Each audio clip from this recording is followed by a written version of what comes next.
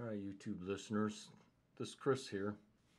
Been working a little bit more on my Raspberry Pi project here.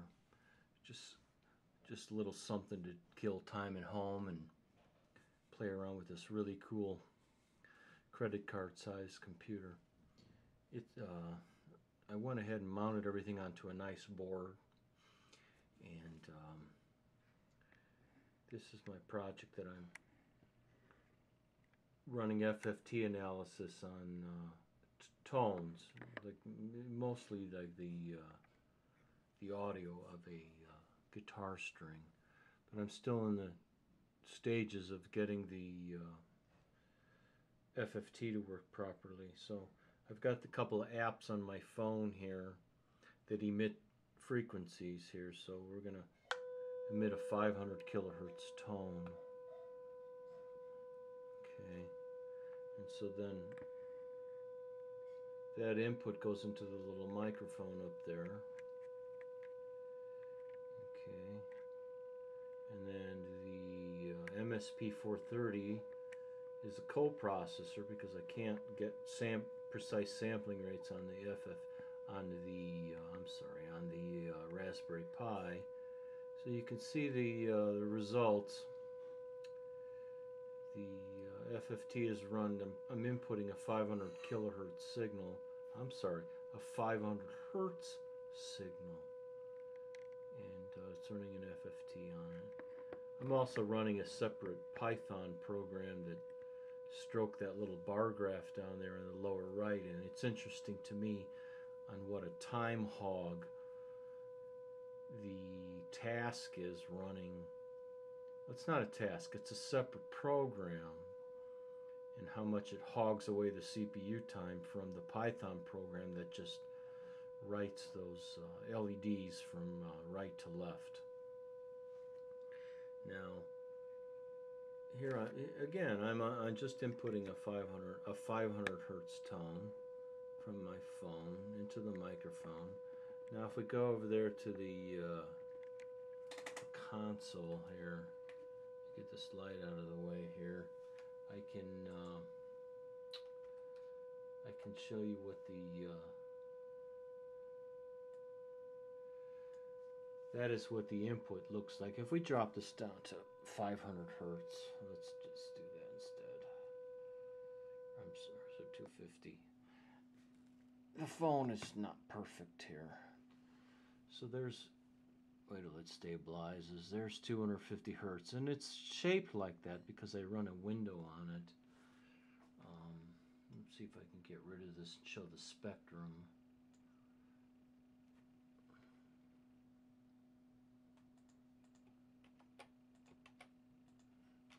So we want to view the magnitude of the output data here, and as you can see, the spectrum. This is a spectral graph, and if you notice, I'm putting in a 250 hertz sine wave, and the main spectral peak appears right at 250 hertz. This is called spectroscopy. It's used in a lot of different applications in science. Okay, so now if I input like a 1 kilohertz signal, so there we go. I'm sorry, how about 500 hertz? Now you're going to see the spectral peak shift over to 500 hertz on the graph. It's jumping because I'm talking too, and the microphone's picking up my voice, mixing it with the tone. Now we can actually go to 1 kilohertz. I'm sorry, that's 2 kilohertz. So now you see 1 kilohertz. And now if you go over here,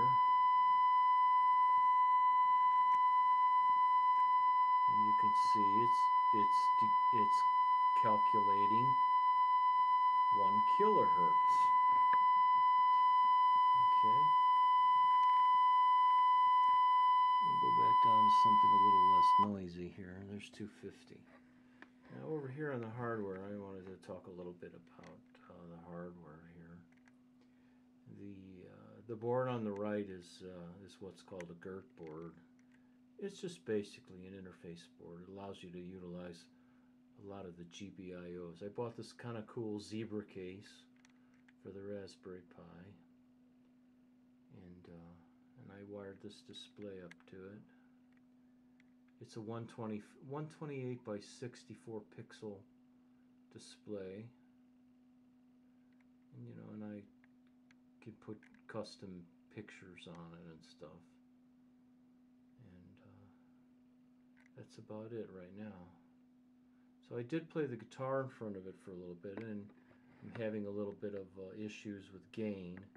Now the little microphone module, which is right there, I purchased from Adafruit, and it apparently has an automatic gain control, which also known as AGC in it.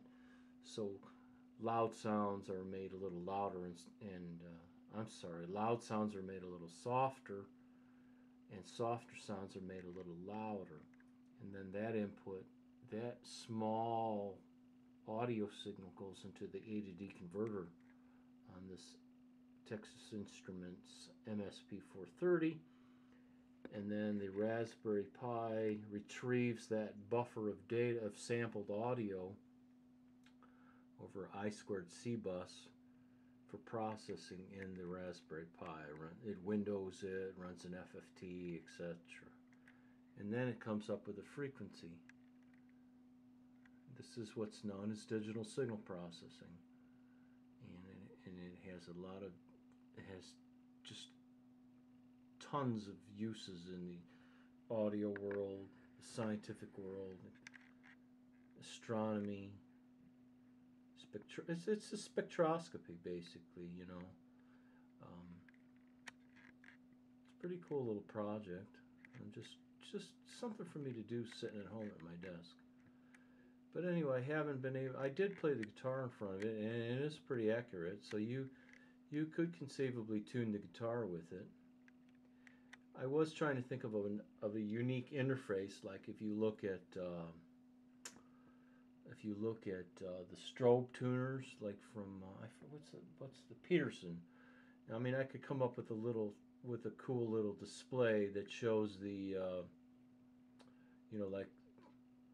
some kind of a rotating pattern, and then the speed will be determined whether it's sharp or flat based on the frequency. But anyway, it's pretty cool. I kind of like all the little blinky lights. It's me as this embedded systems nerd kind of guy. I like all the lights. It's kind of cool. But anyway, there's the again. Well, I'll take a shot over here. This is the Linux, the graphical user interface side of things here, and you can see. Again, I'm putting in a 250 hertz waveform. I think let's put in a 2 kilohertz waveform. So let me get my phone here, and then there's 2 kilohertz. So now we'll zoom out here. So there's 2 kilohertz. And then over here on the graph in real time, well, that's not quite real time, but the spectral peak, the spectrum is very pure. If you notice, there are no other spikes. So this would be interesting here. Let me show you this here. And let's just say, since there's only one spike, it's just one pure frequency. That's the fundamental. All right, well, what if we take like a dual tone from the telephone? So let's turn on the speakerphone here on my phone. Now you can see there are other frequencies present of different magnitudes in the spectrum. Like if I hit the number 1 key, these are dual tones, so you'll see 2 distinct frequencies in the spectrum. And they're just summed together. I'm going to get the operator here in a minute. Let me turn this off and try start it again. So here's the 4 key. Here's the 5 key. Okay. This is the essence of digital spectrum, of digital signal processing. So you're taking an audio signal and you're sampling it, and you're converting it to a series of binary values, binary values with different magnitudes to represent that signal. And then you do the processing on it in a digital world. So the analog signal is a time domain signal, and then you turn it into a frequency domain signal via the FFT. And then you can extract the frequency components by the FFT or the discrete Fourier transform. But anyway, I'm just playing around here. This is my my little Raspberry Pi development center, so to speak. Just something for me to tweak around with at work. Not at work, at home. Well, anyway, it's kind of a cool project.